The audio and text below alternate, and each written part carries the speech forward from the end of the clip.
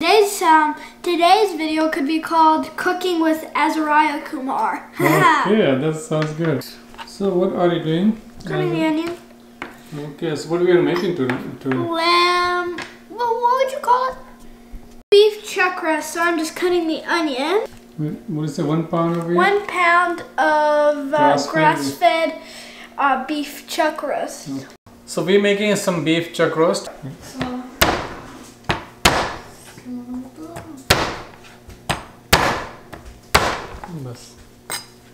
So this is the beef. I have this meat.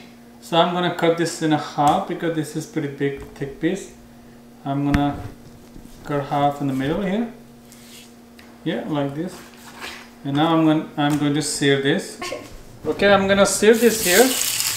I have a 1 tablespoon of olive oil here.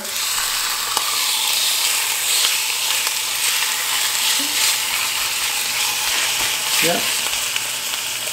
So I'm going to sear this in a medium high heat, not too high, because I don't want to log this, because I want when I'm cooking the juice goes in also.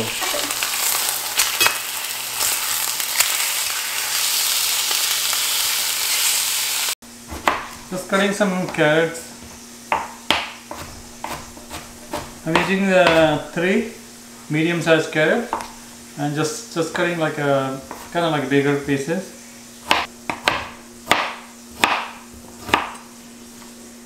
Okay, I'm just using 1 red potato, like a bigger size, like here, and just cut them like in a chunk, like this pieces, like bigger. So now we're gonna fry this onion as Azariah cut this onion. So fry a little bit, like lightly, and in the same pan with 1 tablespoon of olive oil we need, and just some oil was there, so that's why we don't need so much. And I already seared this beef right here, this meat here, and now we're gonna fry this onion, maybe like a 3 or 4 minutes only. So now I'm going to add this potatoes and carrot here, and let's fry this for I can say next 6 to 7 minutes. Potatoes and onion in this bowl. Okay, so now I'm using 1 tablespoon olive oil in the same pan and frying this garlic along with this tomato. So I'm using 2 tablespoons of tomato paste here, and I'm using 1 teaspoon of rosemary, and I'm using 1 teaspoon of black pepper and half teaspoon of paprika, 2 teaspoons of sea salt. Put all together here. Just fry them here like low heat. I just need like kind of like just a little bit, we don't cooking here. And now I'm going to add some white wine vinegar. So we have white wine vinegar. If you don't have, you have option. You can use 2 tablespoons of apple cider vinegar. 4 tablespoons of white wine vinegar here. Let's cook this here for 1 or 2 minutes, and after that I'm going to put this meat here. Just rub this meat right on in these spices like this, both and flip them over, rub them here nicely like this, and I'm going to add this vegetable here. And if you have a chicken stock or meat stock, will be great. Otherwise, no problem. I'm going to use water here. So I'm going to use like around 3 cups of water. And depend if you have like a bigger pot. This is very smaller, and I don't have like much room, so I'm going to use same pot. Okay, let's. If you have a Dutch oven, you can cook right here on the stove, like a medium low heat for 1 hour and more. Okay, so I'm gonna cover this one.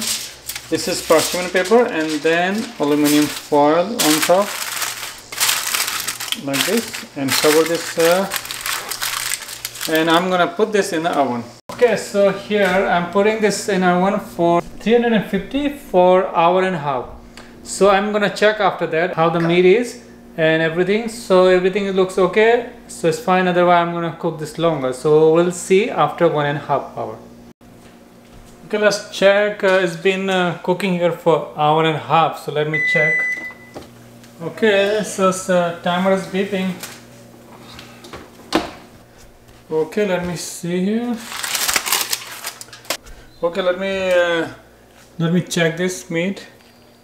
Yeah, actually it's almost cooked, but I think I like to cook like a little bit longer. It's good to, like, you know, meat to fall apart. So I'm gonna put this in back in the oven. And veg is done, so I'm gonna put this back for 30 minutes and for 400 degrees. Okay, timer is off, and let's see. Smells so good. Okay, let's open this. Whoa, look at this. Oh wow, nice and good actually. And now we're gonna eat this. You know, if you have a fresh, like rosemary, fresh rosemary leaves, you can just sprinkle this here. Just chop them smaller and sprinkle them here if you have fresh one. And also, what is good in this? If you have oranges, you know, cut the oranges slice and cook them here for 10 minutes only. Or just lay over here and for 10 minutes will be good.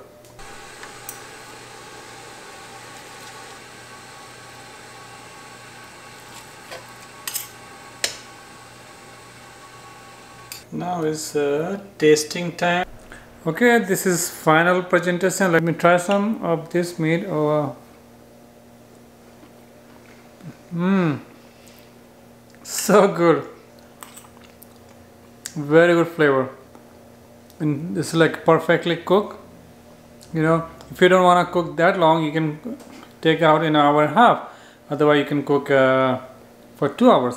I hope you will enjoy this recipe, and if you cook, please comment. If you like, if you have any question you want to cook, please comment below, and subscribe, like my channel, and don't forget to click this bell icon so anytime I post any video, so you will get like notification.